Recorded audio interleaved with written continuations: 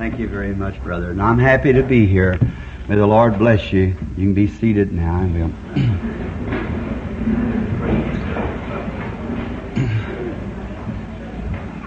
Certainly have a great privilege this morning to stand in the pulpit at Tucson for my first time in life.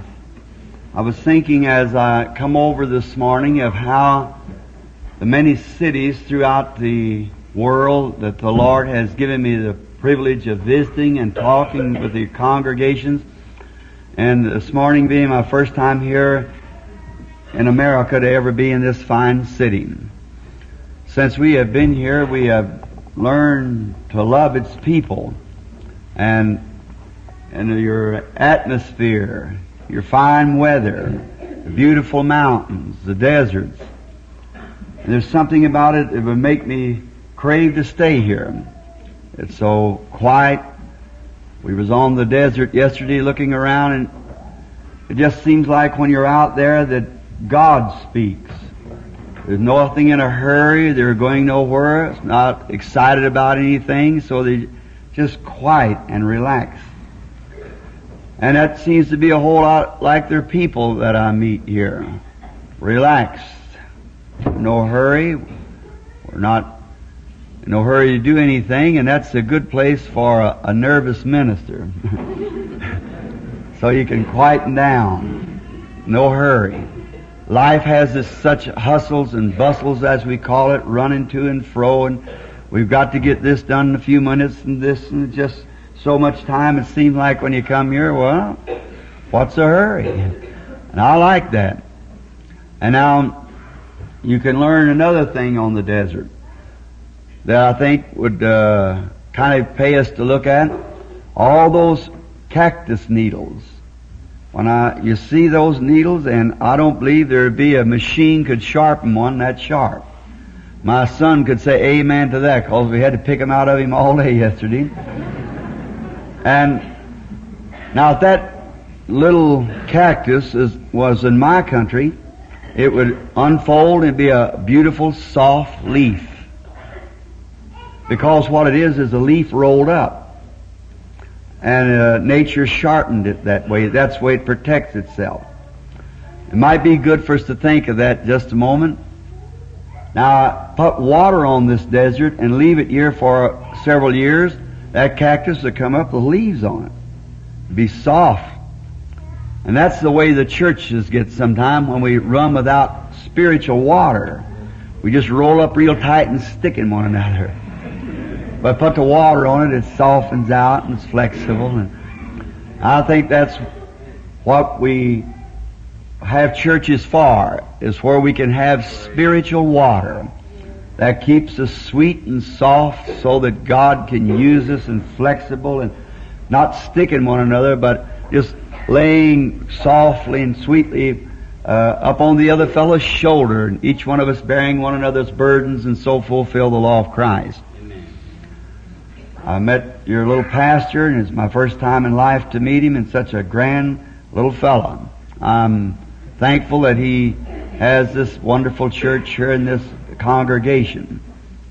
And then my good friend, one of your members here, Brother Norman, Sister Norman, was sojourners with you, but they have now taken up residence, I think, to stay. I don't blame them. And he told me, building this church, he said, when I drove down the last step, the nail in there, I said, oh God, let my friend Brother Branham walk over this step someday to speak to the congregation. And he was standing back there crying about it a few moments ago, how God had answered his prayer. Praise God. And I'm so glad for the privilege of being here. Praise God. You're a people I met. Only thing I know to call him is Brother Tony. I couldn't call that Italian name, and so I met him, and he's a fine man. And another man, I believe they call him Otto, something like that. I'm not very good at these pronouncing names. And we was having the international conference yesterday. There was a German there, and an Italian, and what more, and I was there as an Irishman. So I said, this is an international conference. Many of the boys, some of them have been overseas and fighting with the nations and so forth, of the different nations. But if they could all feel like we did yesterday standing on the desert, there would be no more war. We'd be brothers. Christ is the answer. Amen. Amen. Looking up on this beautiful valley and surrounding mountains, towering, I like it. I was sitting there up high, looking down upon this city. And I thought how many prospectors in the days gone by has passed over this ground and perished right here in the desert, searching for a gold mine. And them days are just about past now, but we thank God we have found the gold mine. Praise God. You don't dig it out of your hills here, get it out of the skies. Amen. And now today we don't prospect anymore, but we suspect God to fulfill every promise that He ever made. Praise God. And pour out upon us His bountiful blessings. Amen. And He remains God, and His heart is just as anxious to give us what we ask for as we are to ask, and more so. Because He so loved the world that He gave His only begotten Son, whosoever believeth in Him should not perish but have eternal life. And if He loved us while we were sinners, alienated from Him, the commonwealth of God, how much more is He willing this morning to give us exceedingly abundantly above all that we could do or think. And we come into the city to visit. We're leaving tomorrow now for California, on up into the northern part and different parts of the world. But it's certainly a great privilege for me to stand here this morning in this lovely church, Assemblies of God. They've been some of my great sponsors world over. Fine people belong to this organization. Fine ministers. Fine laity. I think all of God's people is fine. Wherever you find them, they're fine people. Amen. And being a missionary and traveling much, about 7 times around the world, I find that the Holy Spirit, you go into like Thailand, Japan, South Africa, back up in the Hottentots, and those places there that men and women come to the church with not one bit of clothes on because they know no different. Tens of thousands of them lay together. If you could speak their language, say which is right hand and left, they wouldn't know what you're talking about. All they know is to kill what they can to eat. If they can't, any way to get something to eat to survive, just like an animal would do. But there's one thing that makes them us. You stand in a congregation like that and let the Holy Spirit fall on them, they do the same thing you do when you receive the Holy Spirit. Act the same way. It goes to show that God is no respect of person or nation, as Acts 4 says. Peter said he perceived that God was not a respect of any nation, but all that fear Him. And so we have something in common. That's Jesus Christ. I called my wife a while ago, and it's around 0 up there, and even the schools are closed. The snow all snowed under, and the roads so slick. If anybody's from the east, you better be glad you're out here in the west now, because it's very cold.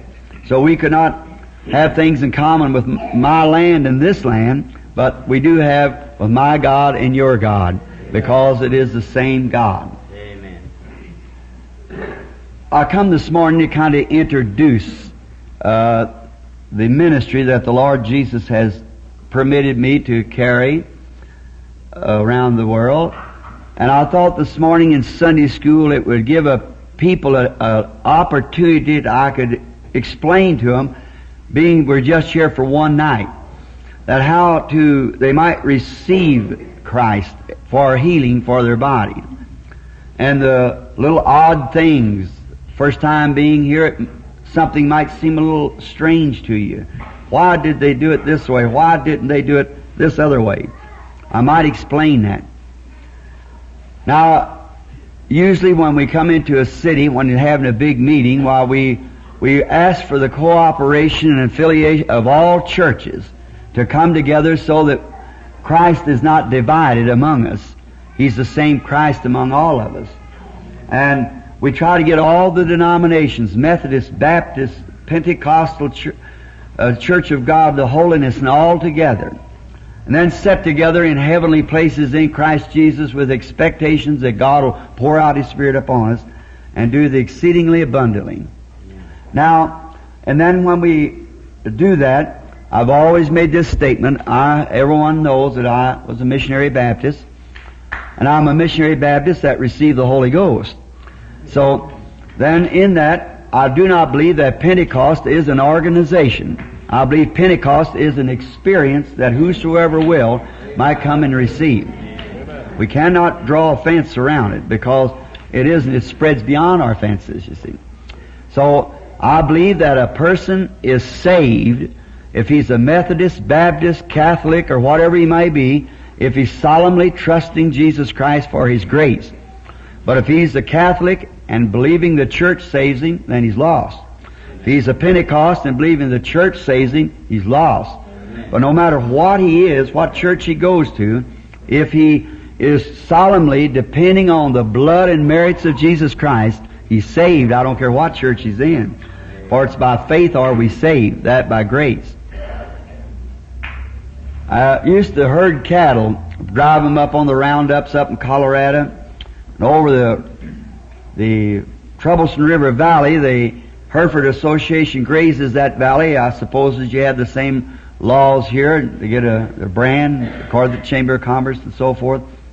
And if you can raise a ton of hay on your farm, well, then you can send your cattle in for 1 cow per ton of hay the ranch will produce for the grazing rights in the forest. They have a large drift fence where we go up the Troublesome River, the west fork, the east fork of the Troublesome River. And many times I've sat there of a morning in the spring roundup, sending the cattle up, put my leg across the horn of the saddle, and watch them, a ranger stand there, watching those cows go through. One day sitting there, I thought, this is the way it'll be in heaven when we come to the great gate. And I noticed going through there's about 15 or 16 different brands of cattle that goes in there. Some of them's a Diamond Bar, that's Mr. Grimes up on the ranch, Mr. Jeffries, the Turkey Tract, and different brands.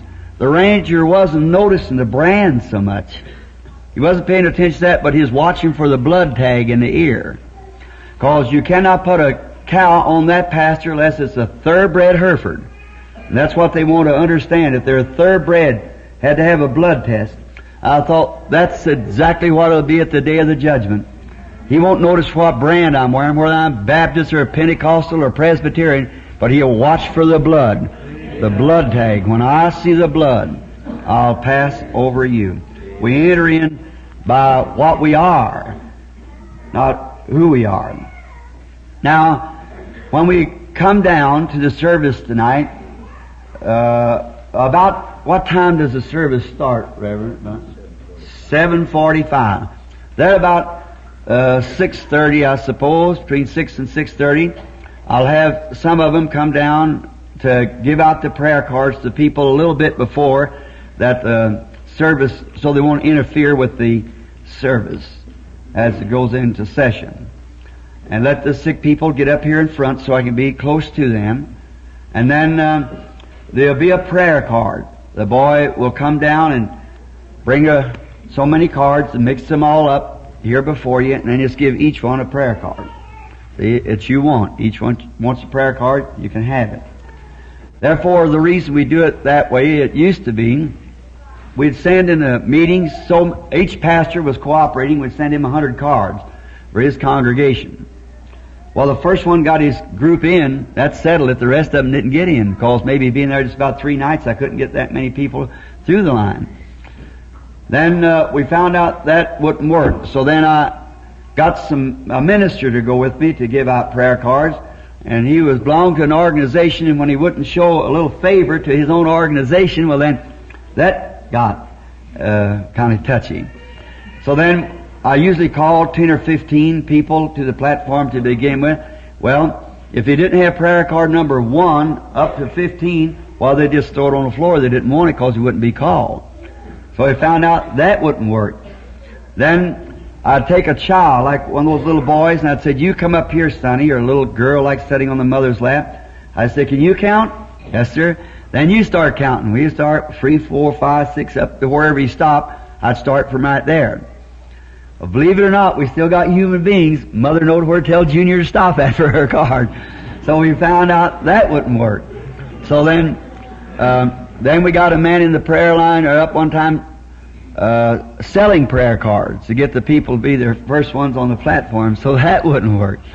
So one night, the Lord revealed to me to let the man come down to give out the prayer cards and stand before the audience and mix them all up. Then this one might get number 1, this one 35, and that 62, and the next to it should all be mixed up. And then that would show that the man was giving out the prayer card wasn't the one that put them up here, because he didn't know. It was all mixed up.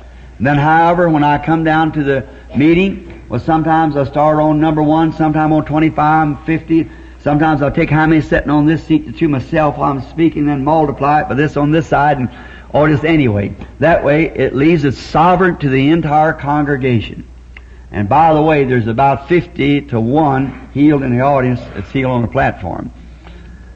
The message is not to try to heal somebody, because healing is something that's already been purchased.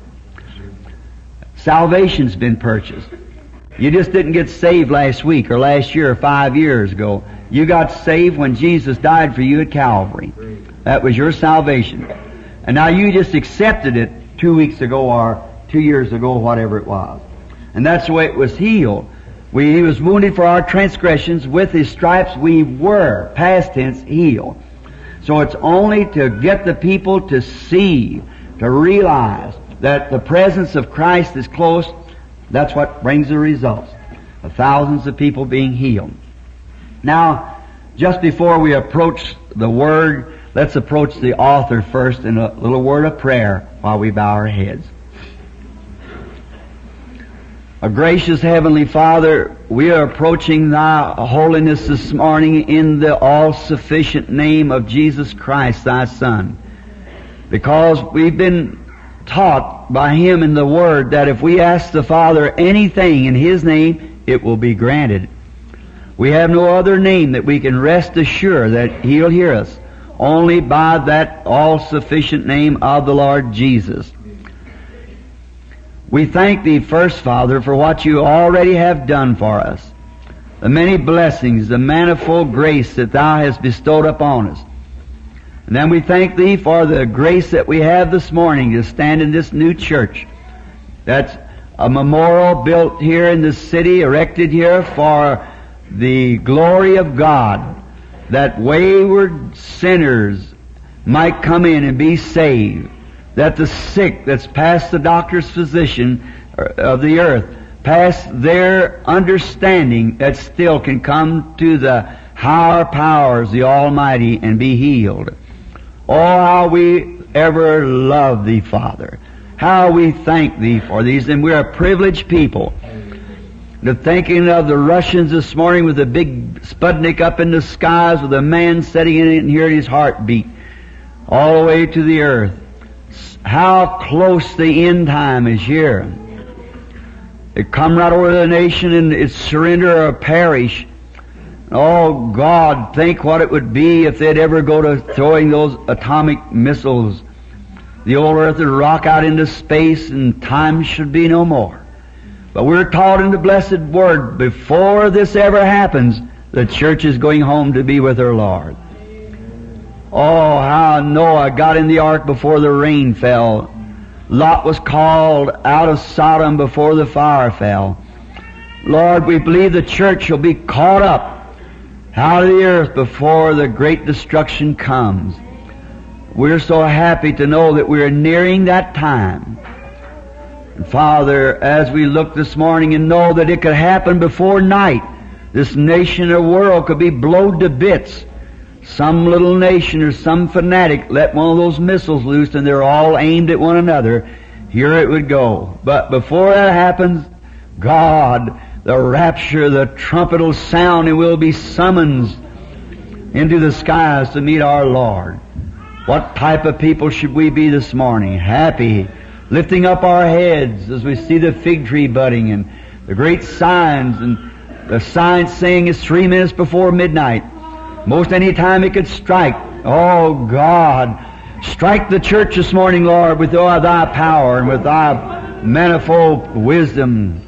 Strike it today and let thy great wings spread out up over this little building today and take the children under there like a hen does her brood and nourish the sick back to health, physically and spiritually. Grant it, Lord. Bless this church. Bless the purpose that it stands here, the cause that it represents.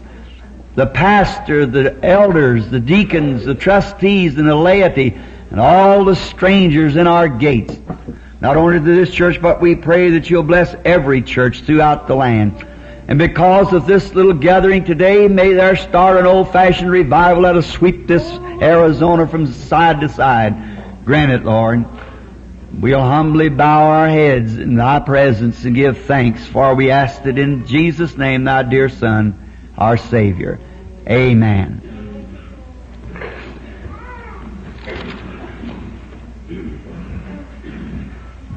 Now, not to preach, but just a little setting in order, preparing hearts for the event tonight that we believe that our Heavenly Father will meet with us.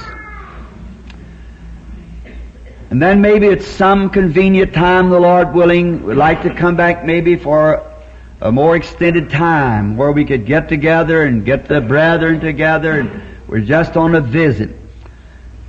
But I would like to read from St. Luke, the 2nd chapter and 25th verse. 26th verse. And it was revealed unto him by the Holy Ghost that he should not see death until he had seen the Lord's Christ. I'm going to use the subject of expectation. Expectations usually is based upon a faith. You have to have faith before you can expect anything. And now, like many of the servants of God in the Old Testament, faith cometh by hearing, hearing of the Word. And I've often quoted this, that God is obligated to His Word. I like to read just a word or two of it, because what I say will fail because I'm man, but His Word cannot fail because it's God. What God is ever called on the scene at any time to make a decision. And the first decision God makes has to be the same decision every time. Now there's where you must solemnly base your faith on, thus saith the Lord. You must believe it, that it's God's Word. And that's the only hope that we have. The only substantial hope that we have is on the Word of God. And now, God being infinite and cannot make a mistake, and He's perfect, therefore all of His promises must be perfect as He is perfect. In the beginning was the Word, and the Word was with God, and the Word was God. And the Word was made flesh and dwelt among us. The Word itself, so therefore the Bible is the Word of God. It is the God Himself placed upon paper, for no man is any better than his Word. If I can't take a man's word, I just can't have any dealings with him. He must be honest, he must be truthful, and especially as he professes to be a Christian. Now that's just a little short a text, but it isn't how much it is. It's not the quality or the quantity, it's the quality of the Word. It's what it is. It's God's Word. Simeon year of old said that it was promised by the Holy Spirit that he would not see death until he seen the Lord's Christ. He had a right to expect it, because God had revealed it to him by the Holy Ghost. He had a reason to reveal it. Now, we find out that Abraham of old, when he was 75 years old and his wife 65, Sarah, how that God spoke to him and revealed to him that he was going to have a baby by Sarah, his wife. He was sterile and she was barren. And it had been this way all their lives. But yet God told him that he was going to have a child by Sarah. And he asked him to separate himself because of this promise. And that's the way we have to do. When we take God at His Word, we have to separate ourselves from all things around that's contrary to that Word. You can't go to people and say, now you think I got my healing, you think nothing what they think. That has nothing to do into it. It's what you think. It's up to you. So he was asked to separate himself, and he did so with great expectations of receiving the child.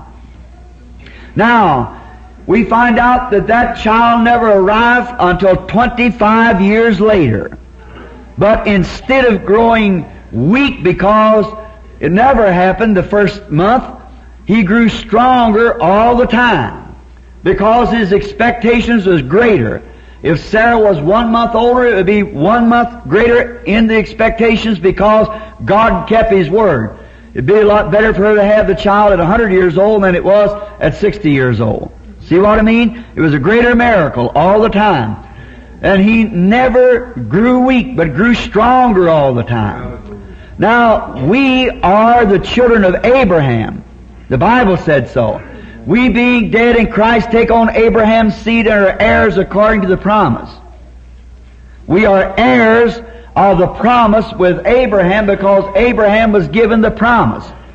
Now, if we are his heirs with Abraham, then we are Abraham's children in the same faith that Abraham had, we have ourselves. Amen. That when God makes a promise, just know it's going to happen. It can't do anything else. Could you imagine Abraham going just say he did, him and Sarah. He was 75 and her 65. That's about 15, 20 years past menopause, and it was his half-sister. He had lived with her since she was first married to him, probably 16 or 17 years old, and no children. And God appeared to him and told him she was going to have the baby. Now, Abraham expected that to happen because God said so. I could imagine could you imagine an old man 75 years old and a woman 65 going down to see the doctor to make arrangements at the hospital to have the baby? What would people say to them? What would the doctor say? The old fella is something wrong mentally. There's something wrong with that old fella. Well, every man or woman that takes God by faith and accepts His promises is considered by this world some kind of a crank or a fanatic. Amen. Because the things of this world are so foolish to God. What the man calls great, God calls foolish. Now, but Abraham believed it. Now, the first 28 days after her being about 15, 20 years past menopause, how are you feeling, honey? There's no difference. Well, praise God, we're going to have the baby anyhow.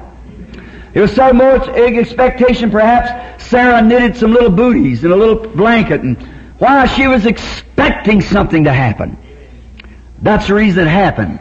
Year by year it passed on, and Abraham got stronger and stronger, giving praise to God. And finally it happened because he expected it to happen. After she was 90 years old, or he was 90. What do you think about it now, Abraham? Did I give up? No, sir. We're going to have the baby anyhow. We done got the clothes laid back. We got everything ready. How long you had them? 25 years, but God will send the baby anyhow. I like that. See, it's positive. God said so, and that settles it. When God ever makes a decision, He has to make it eternal. Now, I can make a decision in 5 minutes, have to go back and make another one, because I was mistaken in that one. You can too, because we're finite. But God, being infinite, cannot make a mistake. He's the infallible, omnipotent, omnipresent, infinite God. Amen. When His decision's made, it's settled forever. He can't come back and say, I was wrong. He cannot do it. And if God made a decision in the beginning that on faith, if we believed His Word, He'd make every promise come true, then God still is the infinite God to His promises. Cannot fail it. It must be that way. It's positive. You have to hit the spot. If you'll take His Word, believe it. Now, if He said, well, like churches say that, not some ministers say that the days of miracles is past. God doesn't heal the people anymore. If God was ever called on the scene to a sick man and heal him up on the basis of his faith, if another sick man comes to him, he's got to do the same thing, or he acted wrong when he healed the first man. Amen. Amen. If He gave the one the Holy Ghost that obeyed Him in the Bible, exactly as He promised there in Acts, He said, the promise is unto you and your children, them are far off, even as many as the Lord our God shall call. If the man meets those qualifications, God's obligated by His Word to fill him with the Holy Ghost. Amen. Amen. Because if he didn't, then he made a mistake. And if God made a mistake, He's a man and not God. He's finite like we are. So you see, as Abraham's children, we take God's promise and just hold on to it. No matter what takes place, we hold right there just the same. Because God said so, and that settles it. Now you can't bluff it. You've got to have it. You just can't bluff it. It won't bluff. Satan's not he knows whether you're bluffing or not. But when you're not bluffing, he knows it also. When something anchors down in your heart that you know that it's so, then something's going to happen. Abraham believed that. He believed God. He took God at His word, and under expectations he waited 25 years with that expectation getting greater and greater. And finally the baby was born because he was expecting it. He separated himself, and if you'll notice what he waited for, God told him to separate himself from all of his kindred. And God never did bless him anymore till he obeyed Him fully. As long as his father hung along, why, the old fellow caused trouble, and then he got with Lot, and then Lot caused trouble, and all until he separated himself and got away from all the unbelief, shuck away from him. Then God came down and talked to him, and something happened. And when we get all the little disbelieving spirits away from us and just take God at His word, and I don't care what so-and-so said or so-and-so said, God made the promise, I stand right there. Amen. Then God will go to answer him. But remember, He blessed him and He kept him and so forth, or fed him and led him from place to place, but He never fully blessed him and gave him the promise until he completely separated himself from every little thing of the world. Let his nephew go on down Sodom if he wanted to, and the rest of them so-and-so. His father died, and then God told him, rise and look through the land and give it all to you. Look east, north, west, and south. I think that's the way. If a church or people ever comes to a place where they completely separate themselves from the things of the world, then you can look through every promise in the Bible. It's all yours. It's like a great big arcade. By one Spirit we're baptized into an arcade. Some people just come into the arcade by the Holy Ghost baptism and say, well, thank the Lord, I got in. Thank the Lord, I'm here. That isn't it. To me, what did God say to Abraham? Get up and look all through the land. It all belongs to you. That's the way when I come into the Christ, I want to look around, not just know He saved me, but what else have I got in there? If somebody would give me a big arcade and I went into it, I'd like to examine the thing, see what I got. That's the way with Christians today. They fail to examine the promises of God and see that to whosoever will, let him come. Amen. If I was something a little high, get me a step ladder and get up to it, look on the shelves and see what belongs to me. You Christians sometimes don't examine, find out what belongs to you. Amen. Healing's yours, salvation's yours, joy is yours, peace. Every promise in the Bible is yours. When a man's filled with the Holy Spirit, God gives him a checkbook with Jesus' name wrote on the bottom of it. Send it in. Don't be afraid to write it out. Send it in. And He'll send down His bountiful blessings upon you of what He promised. Amen. Moses done give up hopes. Was back on the backside of the desert, herding his father-in-law Jethro's sheep. When one morning, back on the backside of the desert, he saw a bush burning. He got in the presence of this bush, though Moses was a theologian because he was trained in the wisdom and all the learning of the Egyptians. Been told by his mother that he was called for a purpose. And all of his theological experience became nothing to him. Now, I'm not downing theological experiences, but I am saying it'll never take the place of that experience you meet when you meet God. Amen. Something happens. He becomes a new creature. Sometimes it makes you do things funny to the world. I can imagine Moses the next morning with Zephyrus sitting on the mule with the little Gershom on her hip going down to take over down in Egypt. No dry stick in his hand for a walking cane. The whiskers blowing both ways and Where are you going, Moses? Going down to Egypt to take over. A one-man invasion. It's like one man going to Russia to take over. An old man, 100 years old. His wife sitting on the mule with the baby, going down to take over. The thing of it was, he did it. Amen. Because that God made the promise and Moses was expecting God to keep His promise. Amen. He slew the Egyptians. He went out there one time and slew one out of the will of God, and it was a stain on his hands. Come down the next time and slew the whole nation, it was a glory on his hands. Because one time Moses is doing it, and the next time God did it. Amen. That makes the difference. He was expecting God to deliver them, because I've heard their cries, I've seen their affliction, and I, personal pronoun, have come down to deliver them. I'm sending you, Moses, in my place. That did it. Amen. He's seen your suffering. He's seen the doctor say, I can't do no more about it. He's come down in the form of the Holy Spirit to take over if you just let Him do it. Be expecting Him to do it. Know that He promised to do it. Hold on to His Word. He said He would do it.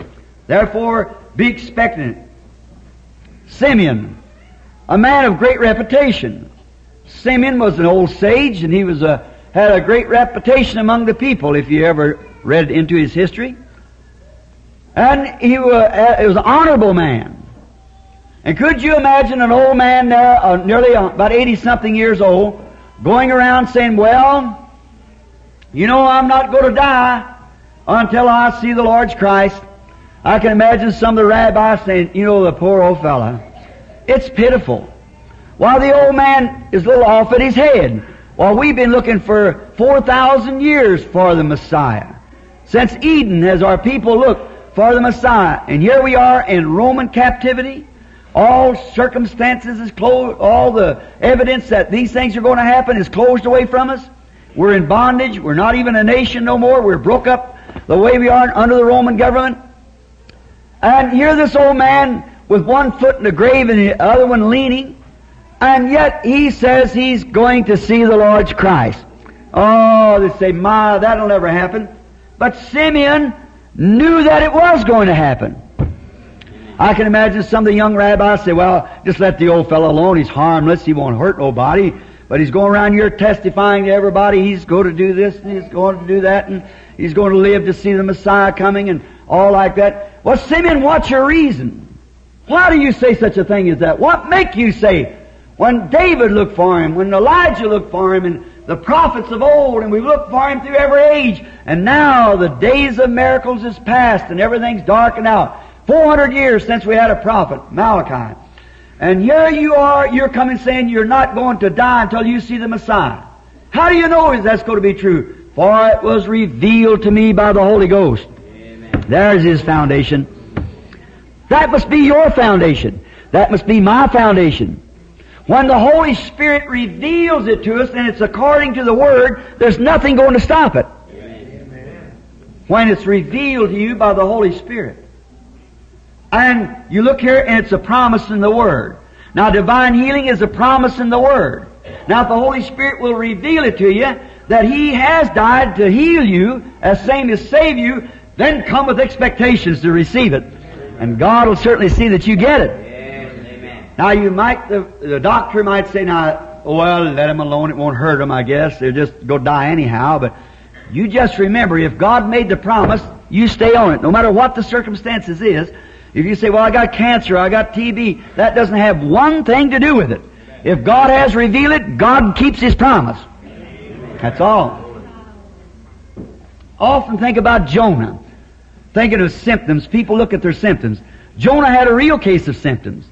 He was in the whale's belly with his hands and feet tied and was down in the whale's belly and all the vomit and down in the bottom of the sea on a stormy sea. Now he had some symptoms. If you look this way, it's whale's belly. That way was whale's belly. Everywhere he looked was a whale's belly. Now there's nobody here in that bad a shape, I'm sure. But do you know what he said? He said they're lying vanities. I won't believe them. What did he say? Once more will I look to your holy temple. For he knew that when that temple was dedicated, the day that Solomon dedicated the temple, he prayed and he said, Lord, if thy people be in trouble anywhere and will look towards this holy temple, then hear from heaven. And he knew that God heard that man's prayer. And you know what God did? He kept him alive down there for 3 days and night and took him on over to Nineveh. Probably taking the fish that long to swim through the waters, get him over there. But he stayed in the belly of the whale 3 days and 3 nights. He was expecting God to do something because he had met the requirement. God had made the promise, and he believed it. And if Jonah, under those circumstances, could get a miracle work like that from God because it was according to the Word, it was according to his faith, and if he could do that under those circumstances, how much more this morning can we be healed? When we don't look at a temple made with hands, Solomon finally backslid. His wives drug him away from God. But we look to the right hand of God where Jesus sits with his own blood, ever alive to make intercessions upon our confession. How much more can we call any kind of disease a lying vanity? I don't believe it. He was wounded for our transgressions. He was bruised for our iniquities. The chastisement of our peace is upon him, and with his stripes we were healed. Amen. Then Satan, take your course. Get out of here, see? I believe God. I'm expecting it to happen. There you are. If it don't happen right now, it'll happen after a while. If it don't happen today, it'll happen tomorrow. If it don't tomorrow, it'll be next week. Whenever it's going to happen anyhow, God said so. Amen. There you are. Now you're getting down to where you can have faith. Be expecting it. What God said He would do, God will do. Amen. He cannot lie. So Simeon of a great reputation. Don't make any difference about reputations. That's what too much is getting into our churches today, even to our Pentecostal churches. It's too much fashion, too much stuff like we have great reputations, and the society and things. What we need is an old-fashioned, backwoods, sky-blue, sin-killing religion. What we need is gun-barrel straight, something that'll preach the gospel without compromising, letting the chips fall wherever they wish to and chop into it. We need man of God, stand with power. Get the church back into the place where it ought to be. Amen. Something's wrong, we realize that. We all know it, we're aware of it. Our churches is falling away, getting weak. What we need is not a new organization to spring up. What we need is not another latter rain. What we need is back to faith in God's Word and God's Bible. A soul-shaking experience back in the church. Amen. That's what we need. Yes. A clean up, a straighten up, all through our churches and our organizations. Quit drawing little boundary lines, just this and that. A certain organization the other day, and I let another minister sit on the platform. It didn't belong to their organization. He said, "We have drawn a line. We have drawed you out of it, Brother Branham, out of our circles." I said, "I'm drawing another one. Oh, so big, take you back in again." I said, "So you just can't twist me out." That's right. I'll draw one right over the top of yours and take you right back. See, that's for we are brethren. Yes, we are not divided. All one body are we. Yes, right. We're Christians, born of His Spirit, washed in His blood. Yes, amen. We are Christians. Yes. We should act like Christians. We should behave ourselves like Christians. Men and women, let me tell you that that's one thing the church is lacking today, is behaving itself like Christians. We go around and act like dead flies. It's terrible. No faith, not enough is ink to dot an I. We just simply have lost something. What we ought to do is have our shoulders back.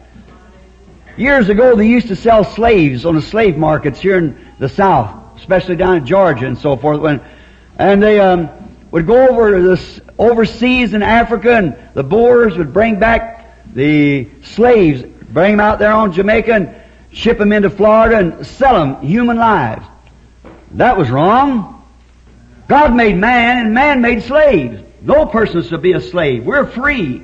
In Christ, we ain't no nation slave, no organization slave. We are men and women of God. Reach out our arms to every fallen brother, no matter where he's at. There's room for us all. Amen. So when we come to a place, they go around buy these slaves at the different plantations. They'd get a bill of sales just like would a used car on a car lot somewhere. So they'd go around and buy these slaves. They'd take, I read of Abraham Lincoln, a great Southerner, who got off the boat there in New Orleans and seen him in a slave pit there auctioning off a big man, great big sturdy Negro. And his poor little wife standing out there with two babies crying, for they was going to sell him to breed him to bigger, healthier women to make bigger slaves. Abraham Lincoln clenched his fist like that and said, "That's wrong. Someday I'll hit it if it takes my life." It did. But he hit it. He broke it too. Let me tell you, brother, unbelief is of the devil. Let me hit it, Lord. I don't care if it costs my life. Let me break that thing from over the church. Those boundaries and so forth that we can see, we by one Spirit, we're all baptized into one body. And we're Christians. We're brethren. No matter if the man belongs to the Church of God and I belong to Assemblies and this is Baptist or Presbyterian, we are brothers. That's what we are. We are brothers in Christ. Let's break it. Break these boundaries down. We can reach out our arms to every brother. Sure, some time ago they said, Brother Branham, if you just join our organization. I said, no, I'm with your organization, but I'll tell you what I'm going to do. I'll reach out my arms on both sides for everyone. We all one in Christ. One day this broker came by a plantation home and he said, how many slaves you have? He said, over 100. He said, I'd like to look them over. All right. They were all working and they was downhearted. They'd get to a place where they'd know that they'd never be back in the homeland again and never see Papa and Mama and never see the children anymore and so forth. And they were very melancholy and they'd take whips and whip them to make them work. Make them pull and work whatever they had to do. One day when this slave buyer came by, and you notice how he's whipping those slaves, making them work, all but one young man. They didn't have to whip him. Shoulders back, chin up. He's right out at it any moment. And the broker said, I'd like to buy that fella. Oh, said the owner, he's not for sale. Can't sell him. Well, said, I noticed you don't have to correct him. Said, no. Said, what's the matter? Said, is he the boss over them all? Said, no, he's a slave. Said, maybe you feed him different than you do the other slaves. Said, no, they all eat in the galley together. There's a slave. Well, I said, what makes him so much different from the rest of them? He said, I wondered too, till I found out one day that over in a homeland where he come from, Africa, his father is the king of the tribe. And though he's an alien, yet he knows he's the son of a king, and he conducts himself like one. Oh God! We are the sons and daughters of God, the son of the King of heaven. How shall we conduct ourselves then? Little old weakly pushed back? No, sir. My Father is rich with houses and lands. He holdeth the wealth of the world in His hands, of rubies and diamonds and silver and gold. His coffers are full. He has riches untold, for we are a child of the King. Let's conduct ourselves. Women, don't be like the world. Don't dress like the world. Don't be these modern things and all this stuff that they're doing. Keep away from it. You're a daughter of a king. Amen. Gentlemen, you brethren, you don't have to be beat down and pushed off to the corner. You're sons of king. Amen. Yes. Stand up. Throw your chest out. Meet it. Certainly it is. We expecting God to do something for us. He can't do nothing for us when we're just all drooping around like we something about half dead. He wants a lively church. He wants the members in there to be lively stones, built up into a house of faith. Yes. Believing Him, accepting Him, taking His word. Now, you say, well, I have a great reputation, Brother Branham. I'm a businessman. I play cards at my society. I don't care what you have, brother. There's not a greater society in the world than the society of Jesus Christ. Amen. And you'll never join into it. You say, well, I'm a member of a church. There's only one church, only one way, one gate. That's Jesus Christ. He that enters any other way, same as a thief and a robber. And by one Spirit, we're all baptized into that body. That's right. And we're brethren.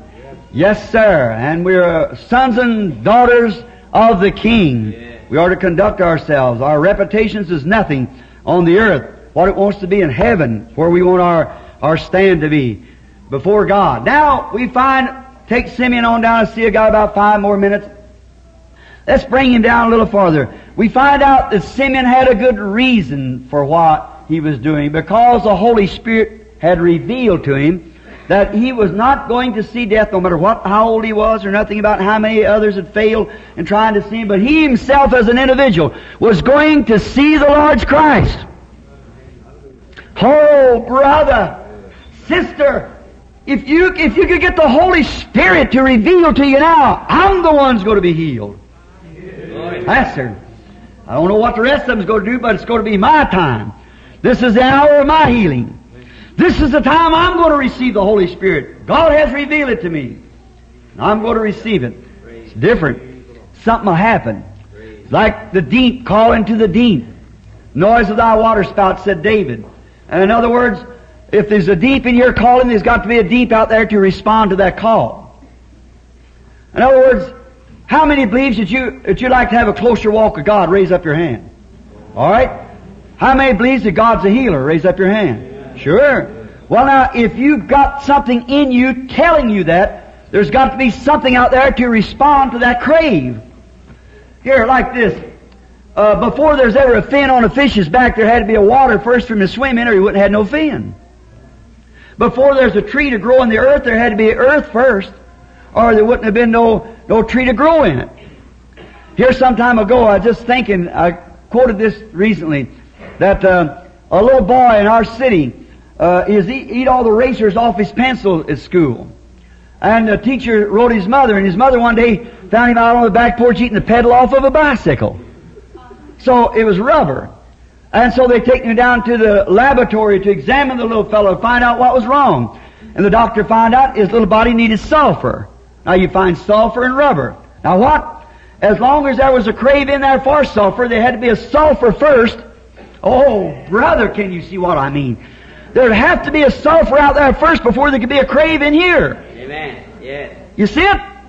That's the reason there's more of God for you. Yes. That's the reason there's divine healing for you.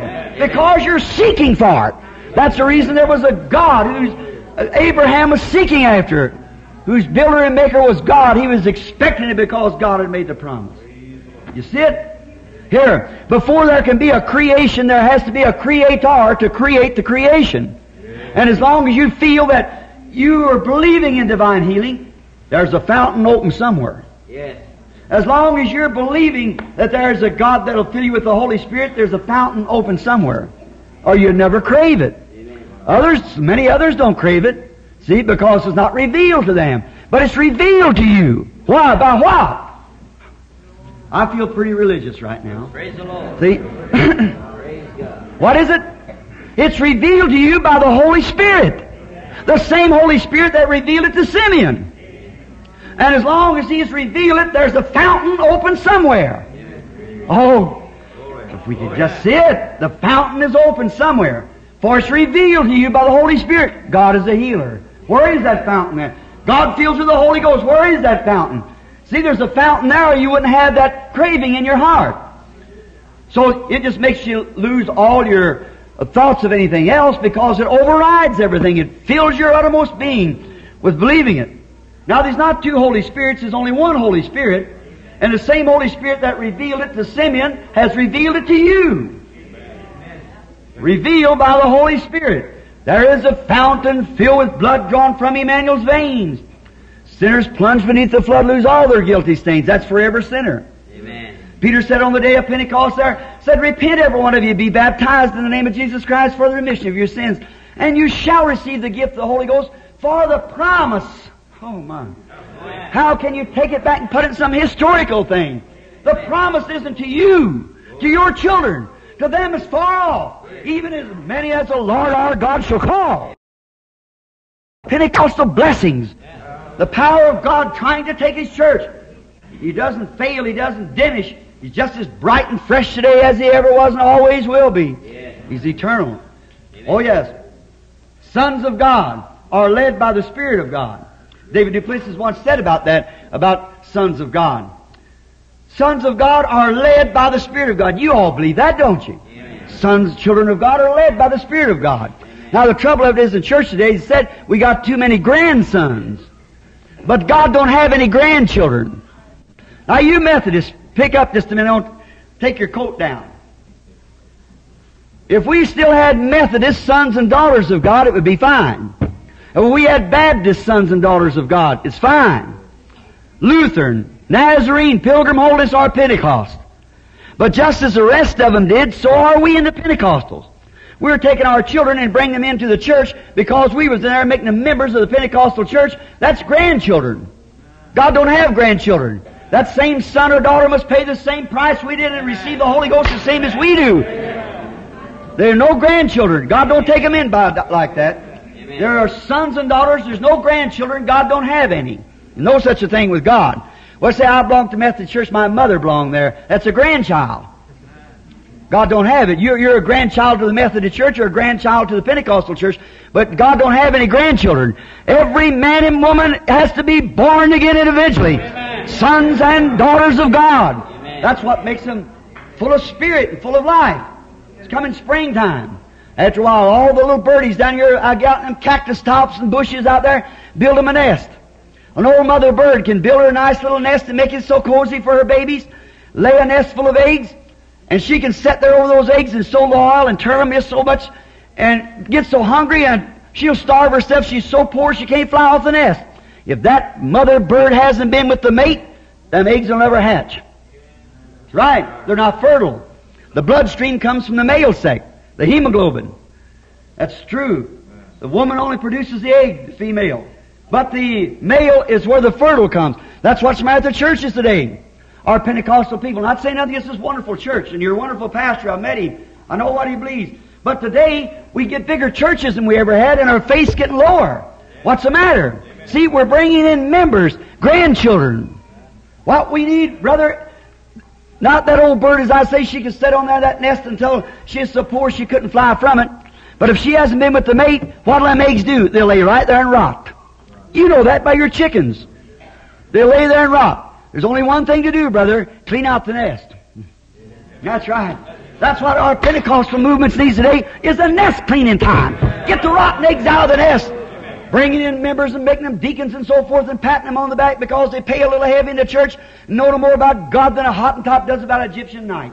That's right. What we need is a born-again experience with back to the baptism of the Holy Ghost with real, genuine Pentecostal faith in the church, in God, exercising in our church.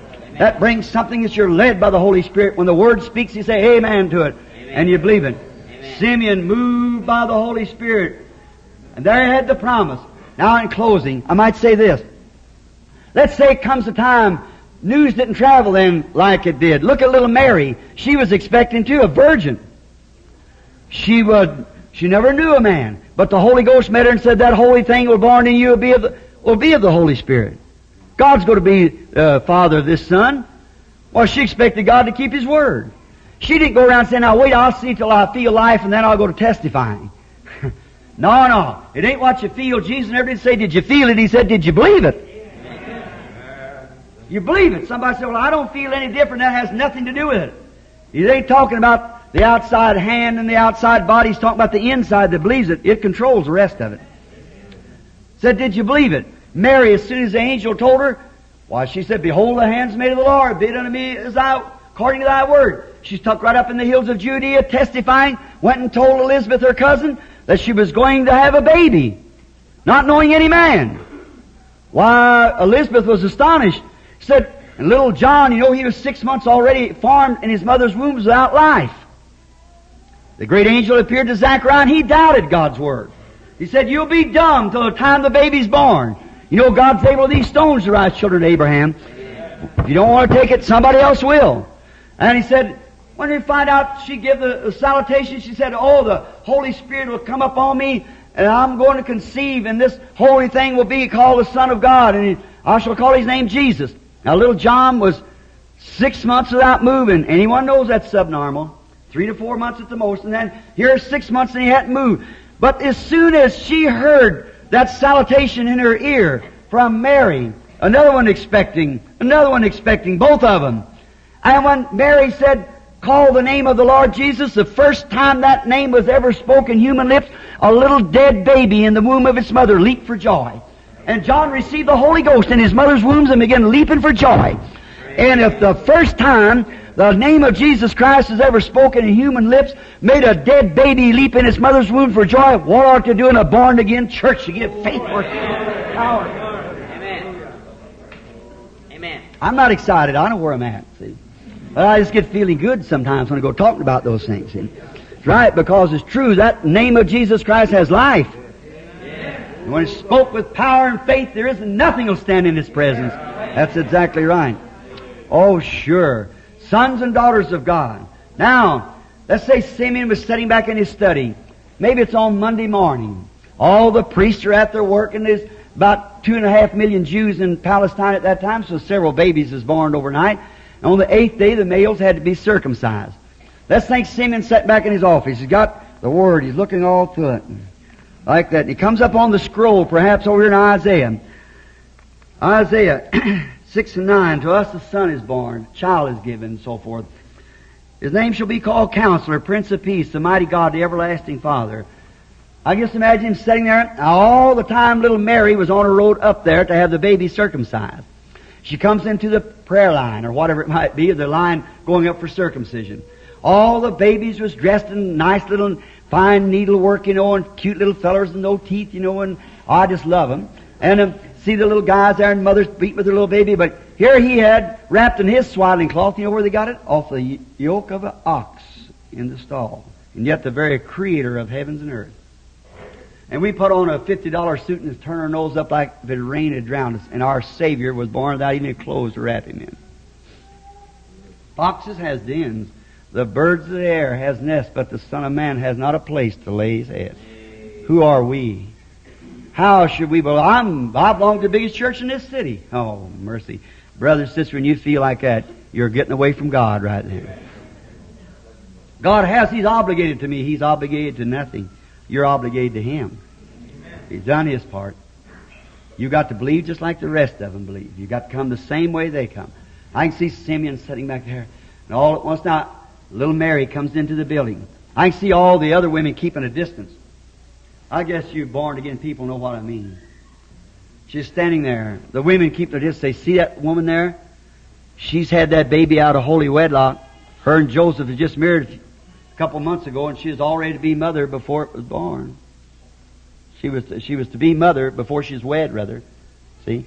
That's an illegitimate child. Look at her packing that illegitimate child in the temple of God. Keep away from her. That's the way real believers. But Mary, holding that little baby in her arms, maybe it was in her swaddling cloth was off the yoke of an ox's yoke in the stable. Maybe it was, but in her heart she knew whose son that was. That's the way of every believer. The doctor might say, oh, don't believe that fanaticism. And your mother might say it, your husband might say it, your wife might say it, but you know when something's been born in your heart. God's revealed it to you. You're expecting something to happen. Don't go down to that church. You don't need to go into there. That's all right. You'll come just the same. And something's in there.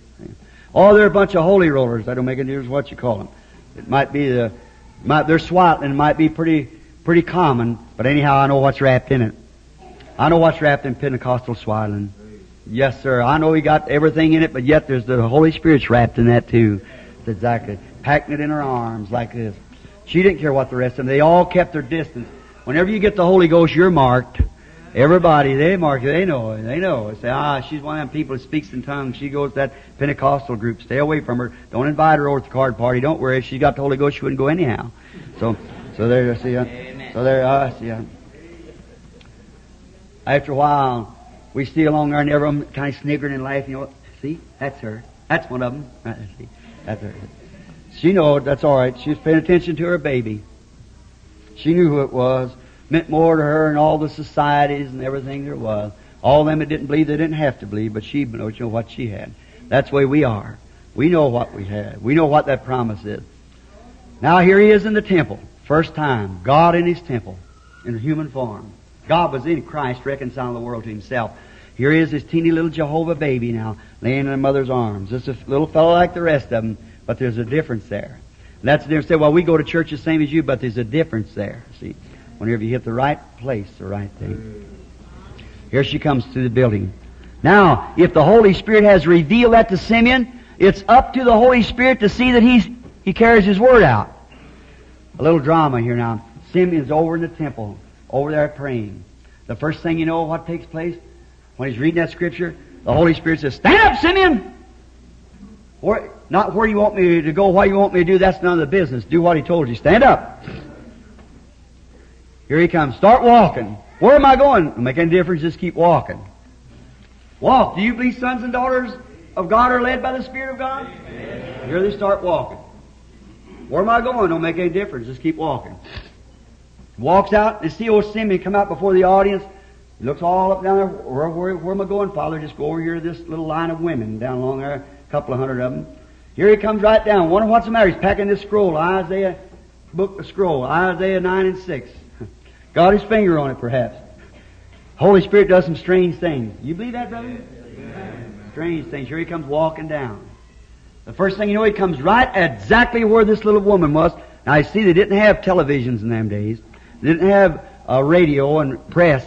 Just lift the ear. And this never got out. This baby was born. See, it was odd anyhow. Nobody put it in any paper. If it had been today, it happened to never put it in the paper unless they wanted to scandalize or something.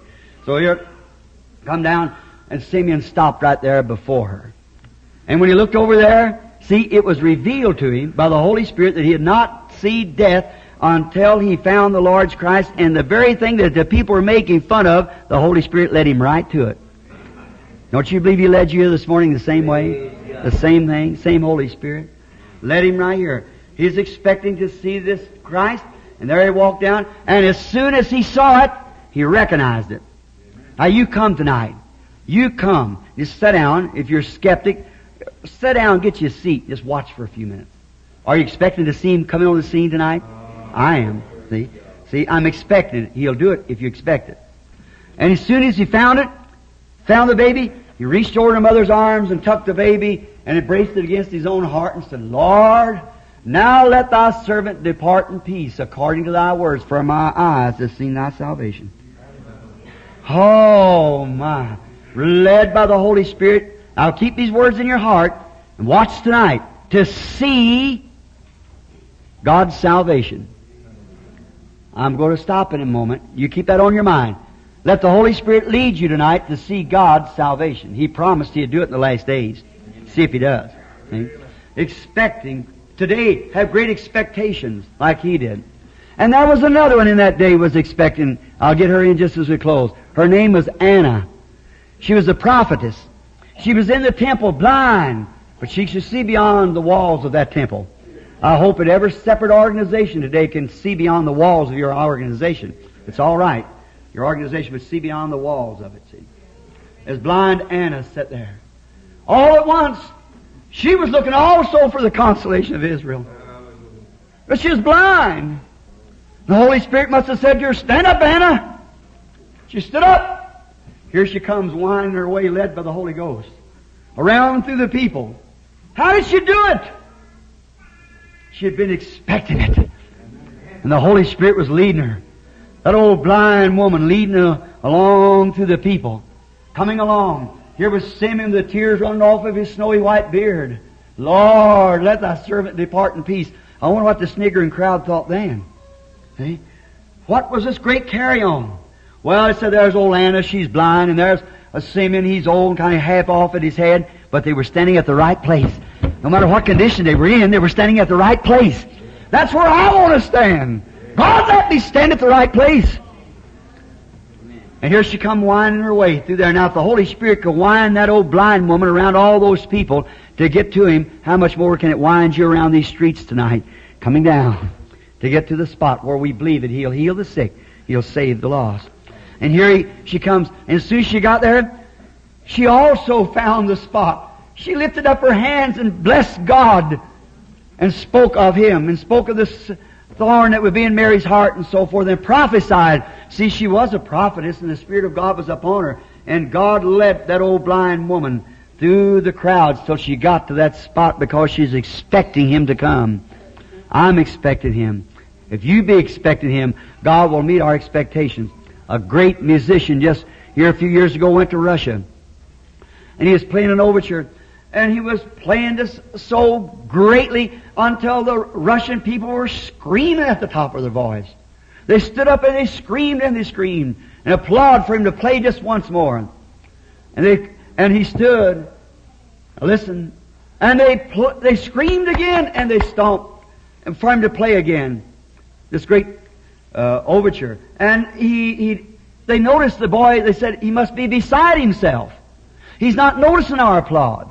He's not noticing it. We're trying to call him back to play again. But they noticed he just stood like that staring. So after a while they turned to look. He wasn't paying attention to the applauding of the people, but his old teacher, the old maestro, was sitting up in the audience. He wanted to see what he said about it. He wanted to know whether he would applaud or not. He said it was well done. He didn't care what the people said. He wanted to see what he said. If the people tells you that the days of miracles is past, Jesus Christ is not the same yesterday and forever, don't notice what the people's saying. but look up to the Master who wrote the Word. Keep your eyes turned up there. See what He says about it. If divine healing's right, search His Word today and come expecting tonight. Can we bow our heads just a moment? Gracious Lord, I am thankful for this little audience that's sat here now waiting. I pray that You'll sink some seeds into their hearts, that they'll come tonight with such expectations till the lame will walk, the blind will see. May there not be one feeble person among us tonight. May all the heart trouble be healed, the cancers, and may Your Spirit just come down, and even in their homes this afternoon, may they be healed before they even get to the church. We're expecting, Lord, great things. So guide the people into the house of God tonight. Guide the sinner, that wayward boy, mother's darling baby, that she's brushed his tears away, and there he lays on the barroom floor today. That wayward daughter out all night. May the Holy Spirit speak and guide their feet to the house of God and then to the altar tonight to find Christ their Savior. And may we, as Simeon of old, with arms of faith, embrace the precious Lord Jesus in our hearts tonight and make our heart the cradle. Let our experience with Him be of the swaddling that'll make us live different from now on. Bless our little brother pastor here and these other ministers and whoever there is in the church, Lord, today. Bless, trusting that You give every church a great service today. May it be a day we'll never forget. Keep us strong now to serve You. Bless the people as they go to their homes. We ask in Jesus Christ's name. Amen. As I turn the service to the pastor, sorry to keep you overtime. I know you leave at 12 and it's quarter after. But that's kind of mild for me. Sometimes when I don't know when to stop, it feels so good. So sometimes I'm in here 2 or 3 hours like that. And so I just love it when a nice responding audience like this. I'm coming with expectations tonight that God will do great, marvelous things for us. Till then, God ever be with you as I turn the service back to your pastor. And thanks a million for listening. All right.